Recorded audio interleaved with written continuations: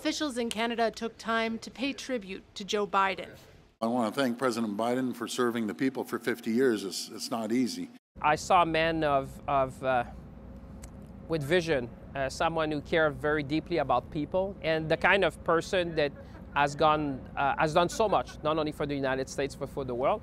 Joe Biden always acted in the best interests of the American people and the United States of America.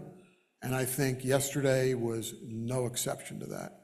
And with Biden out, no matter what, there will be a different president after the election. What we're doing now as part of Team Canada is to engage with people on both sides of the aisle, making sure that we communicate that this is what I call the essential relationship. The U.S. is Canada's biggest trade partner, accounting for nearly $1 trillion in trade in 2022. The message to our American friends: we're your ally. We aren't your enemy.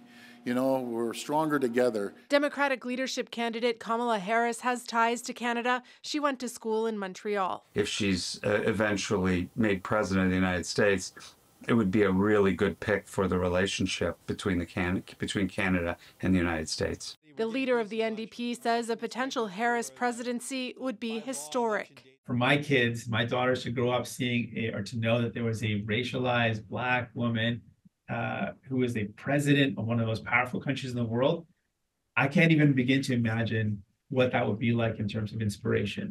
The Canadian government says it's ready for whoever ends up in the White House, but Prime Minister Justin Trudeau has said that a second Trump presidency would not be easy. Donald Trump has already promised a worldwide tariff on imported goods, and Ottawa is already in talks with Trump's inner circle to try to push for an exemption.